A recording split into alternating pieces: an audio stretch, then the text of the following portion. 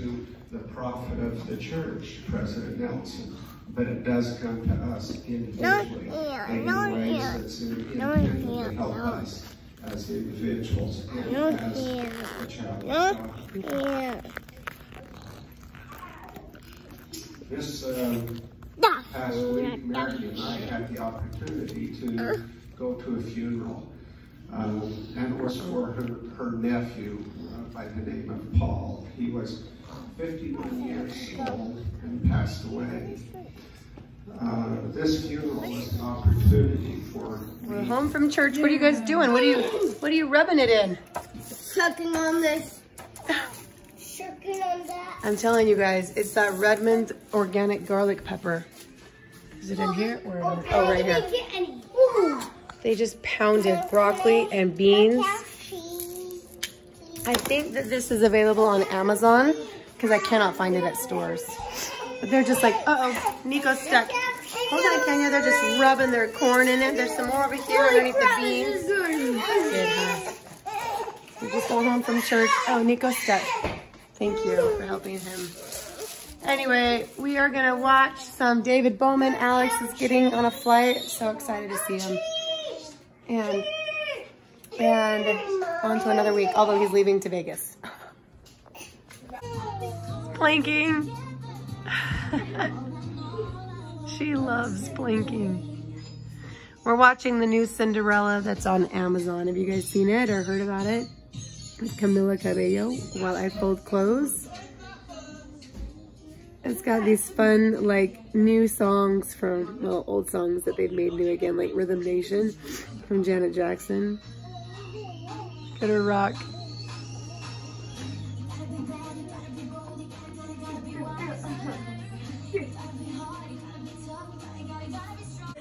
Her new thing is Be quiet.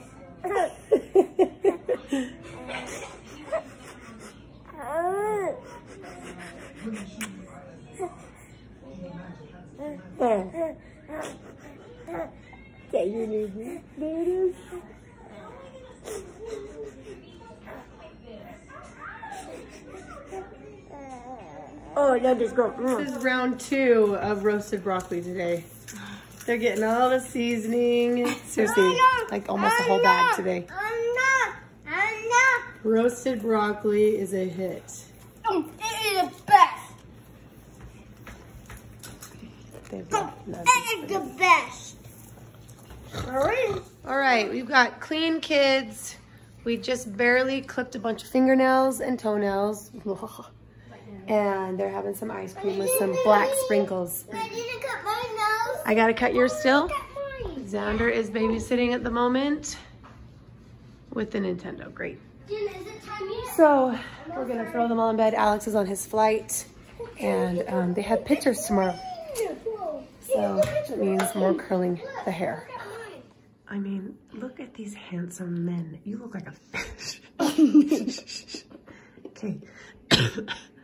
We are practicing for their pictures tomorrow. Okay, let me see how you're gonna smile for your picture. Like that? Mm-hmm. Okay, how are you gonna smile? Let me see it. It's so bad. Let me see. Smile. What are you saying? What do you hate about your smile?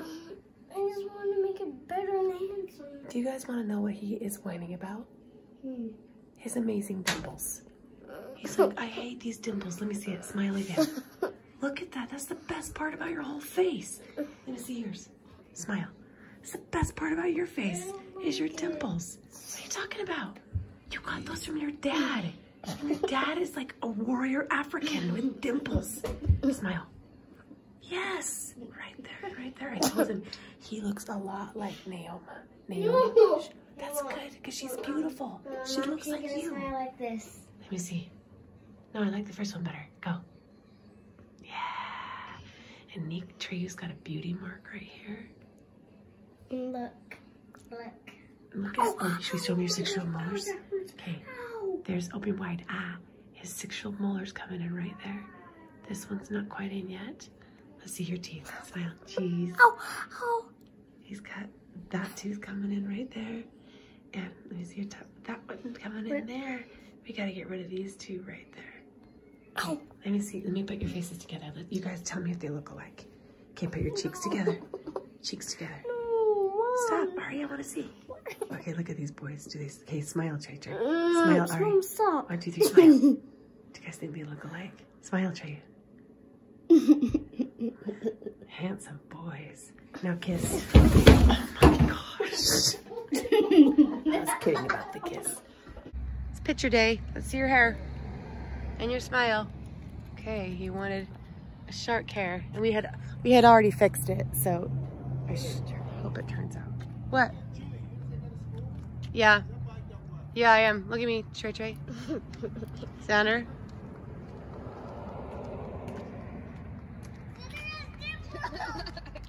In India.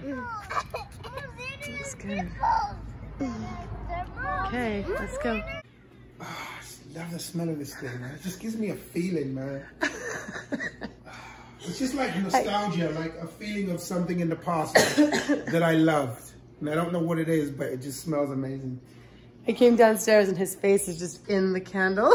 So, can you just light it up? Just light it up in the house. Wait, no, because then it won't ever be the same. This is called, what's it called? Hive and Home, is Don't it? wait for nothing. Wait. What are you waiting for? Yes, Hive and Home. Okay. Seize the day. I didn't design, but I created the aroma. Did you know that? You did? It did. Because they have... Is that why I'm like, hey, It's because it smells like me.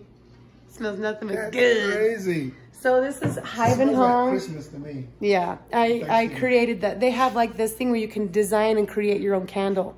And I was like, I want it to be cinnamony, and I want it to be fall-like, autumn-like. Exactly. Or you can do like summer flavors or spring flavors. But so this is a hint of cider and cinnamon. No, this is cider with a hint of cinnamon. So that's once again Hive and Home. And this is like, it's just like coconut oil. It melts into liquid form and then hardens like that. The whole house smells good. They have all these different like baskets or little wooden bowls that it can go in. So it's Hive and Home, and I love it. You guys will get 20% off, but I gotta figure out what my code is. So let me find that out, because this stuff smells so good. I don't even want to light it. I just want to leave it just like this. It's just nice decor, especially for the fall season. That's going to be on all Christmas Day. I know. Okay, so that's Hive and Home. You're going to get 20% off. Let me just make sure I get my code right. Okay, this is a shout out to Yesol, who sent us this awesome spinning bike. I used to teach spinning back in the day, and it also comes with a heart rate monitor that you can hook up. But here's your water bottle holder. Here's your resistance. To the left is easy, to the right is hard. What I mostly like about this is that it's quiet.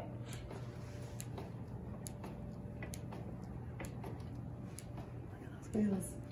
This is first position. Well, usually right here. Second position, and third is out of the saddle. You still want your bum to be down towards the saddle so you're not like this. This is more like a jog. Right here is third position. So it's nice. We can have this right in the garage when it's hot. I mean, when it's cold outside, you can come out here and get warmed up by doing some spinning. You've got a barcode right here too. This is for an iPad or a book. So that is a special shout out to Yesel. I'm already sweating, or I'm already hammered, winded. And I will get you guys a discount link. Good afternoon, everybody. I got my dog right here. He loves sitting there because the air conditioning just like blows in his face. Cools him off, huh, buddy? Yeah. So I am just folding some clothes. Like I said, this is what I do in the afternoons while I have kids sleeping and Adana's at gymnastics. I just barely dropped her off. But yes, I am leaving for Huntington Beach on Thursday. What do you guys think I should do? Like, what is there to do in Huntington Beach besides go to the beach? Should I, like, what are the must-have restaurants or the must-go-to restaurants? I know that like the Orange County swap meet is probably not going on I wanted to go to maybe Knott's Berry Farm, but I hear that like half the park is not even working or not even open because they don't have enough people to staff it or enough staff to like keep it running. So I don't know what we're gonna do. Probably eat and go to the beach and hang out at a beach house. So this is kind of in celebration for my 40th birthday, so I'm looking forward to it.